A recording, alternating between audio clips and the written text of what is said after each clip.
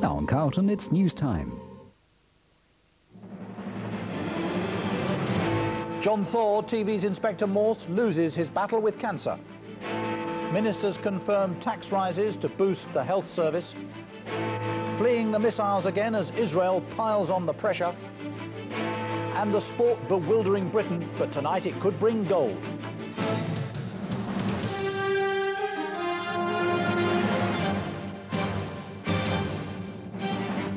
The ITV News at 10 with Nicholas Owen. Good evening.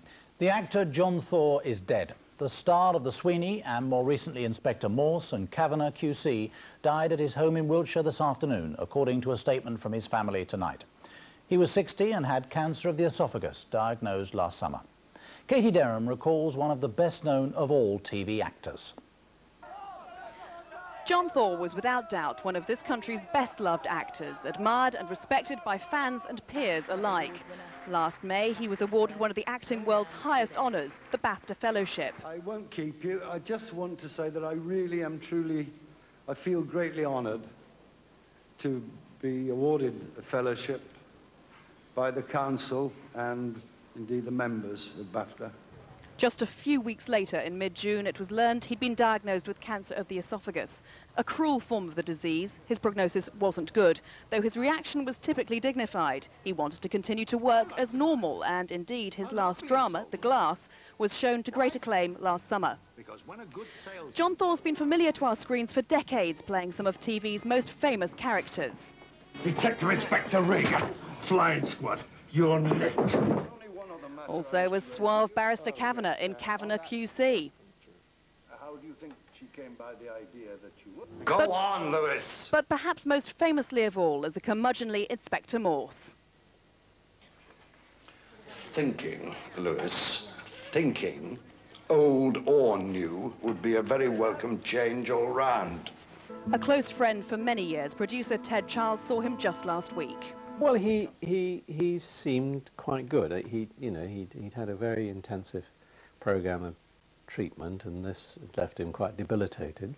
But he was very positive and, anxious to assure me that he was keen to get back to work. His wife, actress Sheila Hancock, was with him when he died and released this statement.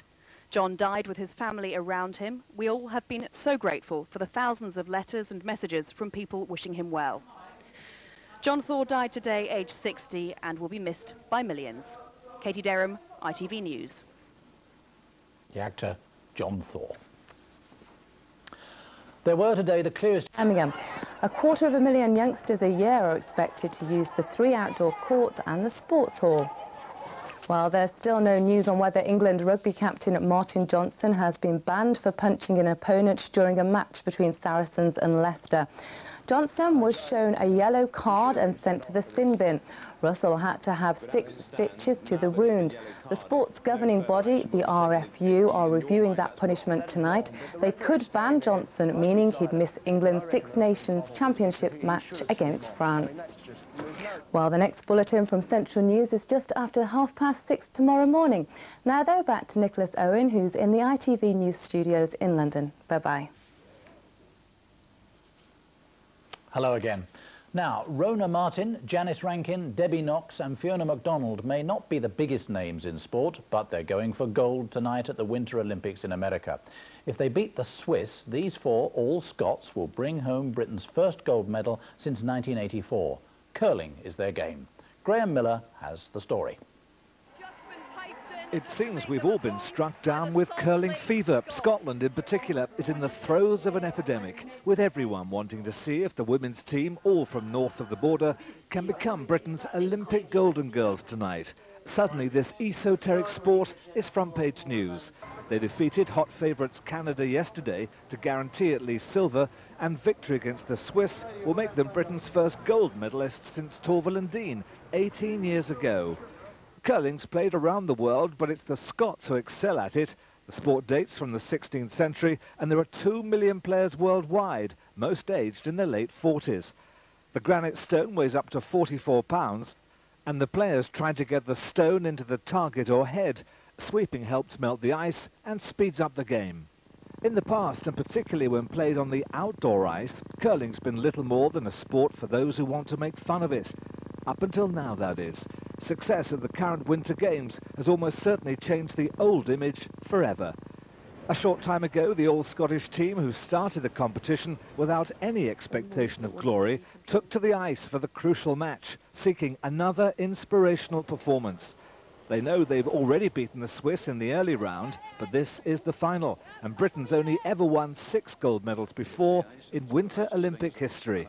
Graham Miller, ITV News.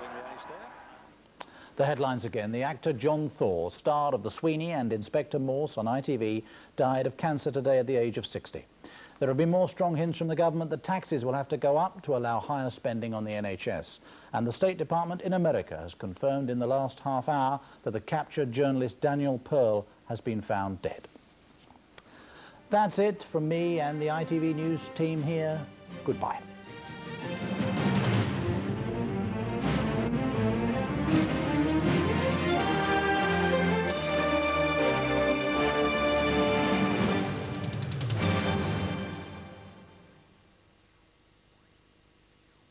On 3, 1, 2.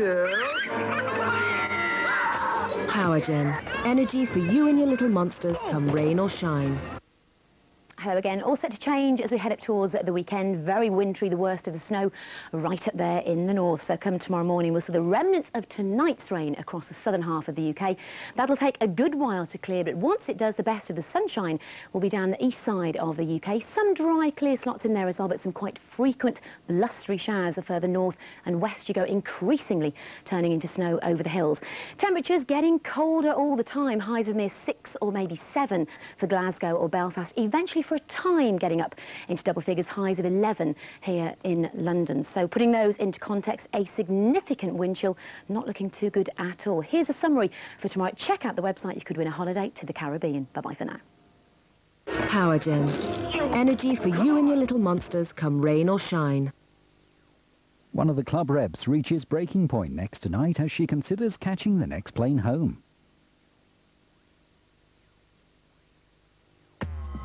At Vision Express, we take stylish, top-quality glasses like these and give them a little twist. Metal with memory. Memoflex glasses at a